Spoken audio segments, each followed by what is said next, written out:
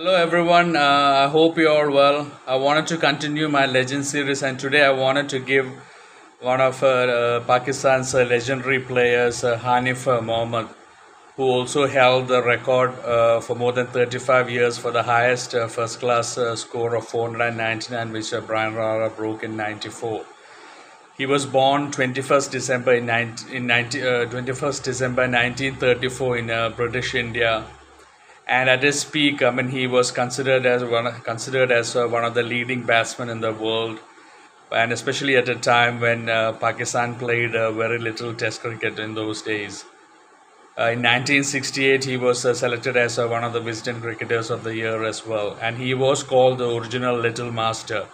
That title later on went to Sunil Gavaskar, Gundappa Vishwanath, Sunil Gavaskar, and Sachin Tendulkar, but he was called the Little Master originally.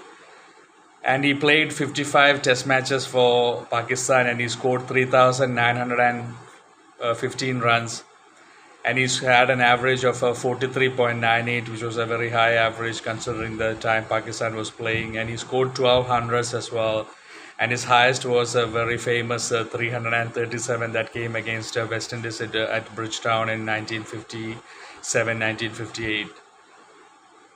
So that is the statistics of Hanif Mohammed. And in first class cricket, he scored more than 70,000 runs at an average of about 52, and he scored 55 hundreds also, and his highest score was that magical 499. That was a record for more than 35 years. He in 1958-59, that is when Hanif Mohammed scored that 499. He scored that for Karachi in a local match against Bahawalpur, and he surpassed Sir Don Bradman's highest first class individual score, and that's when he put that 499. And it was sad. I mean, he went for his 500th run and he was run out. That's why he ended on 499.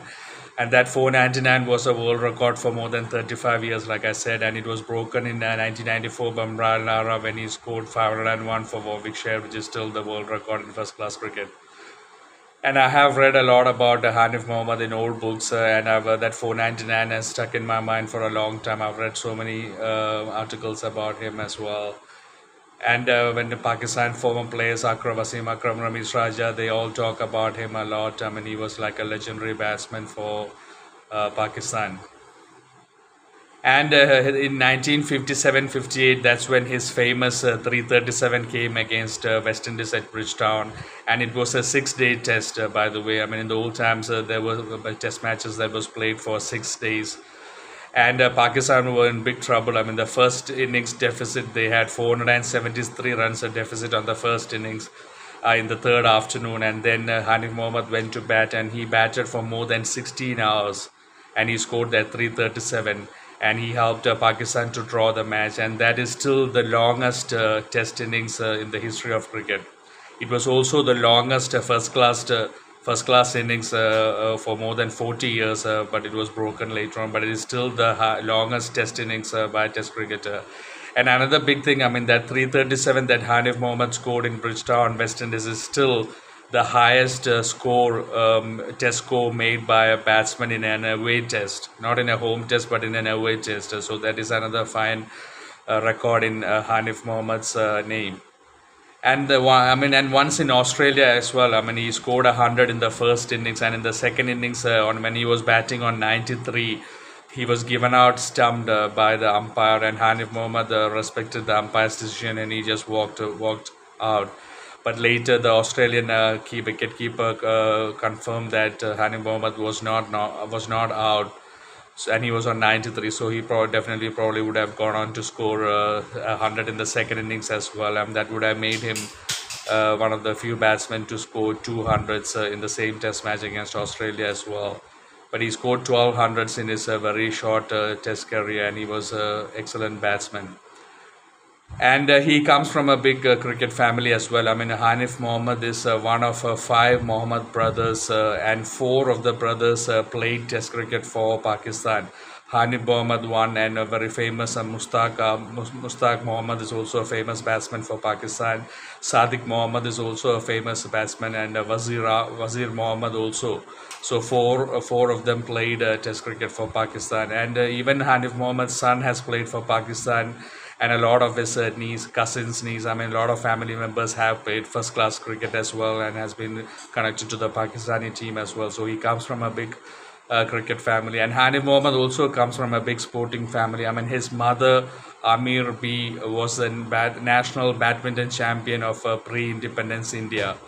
So that is another big something big in Hanif Mohammed's life. I mean, his mother being a national badminton champion. So he definitely comes from a big sporting background. His mother's exploits in badminton, and obviously, I mean, the four brothers are all playing for Pakistan as well. It's probably a record as well. I don't think any other four brothers have ever played Test cricket for the same country. Very famous cricketing family. So Hanif Mohammed, I mean, he used to score big runs when he used to score them, and I mean, even that the triple hundred that he scored, that is the slowest triple century ever scored, and he batted really long, and he was well known for batting for long periods. I mean, it was difficult to get him out, and he could bat very long periods. I mean, it's I don't know what would have happened if he was playing in later years in cricket. Maybe when he was playing in the 70s, 80s, he probably could have achieved more. He could have scored more runs. He could have probably scored more centuries as well, without any doubt. Because he has proven that he's someone who can score big runs. But at that time, when he was playing in the 1950s, 60s, Pakistan were relatively a new team, and they didn't play much Test cricket. So that is kind of what I have to say about Hanif Mohammed. I hope I haven't forgotten anything. The highlights being, one of the things is that he was ESPN Cricket Info originally called him the Little Master. He was the original Little Master before Sachin Tendulkar, Sunil Gavaskar, Gundabhushan. So that is a big thing. And then his 499, which was the highest first class individual total for more than 35 years before Brian Lara broke it, and he still holds two world records. One is that 337 is the highest score posted by any batsman in an away Test match, and that innings of more than 16 hours is also the longest Test innings in the history of cricket. So that is my video on Hanif Mohammed, one of the legendary Pakistani players who is highly respected among the cricket circles and among Pakistani players as well, and even other players. I've heard them speak a lot about Hanif Mohammed, and he was regarded as an absolute genius, legend, and that is why he got the name of a Little Master. Anyway, everyone, please take care. Thank you. I'm really happy that I shared this video of Hanif Mohammed. A lot of youngsters wouldn't know about him, but it is very important to know people like Hanif Mohammed, who were legendary cricketers. Thank you, everyone. Take care. God bless you.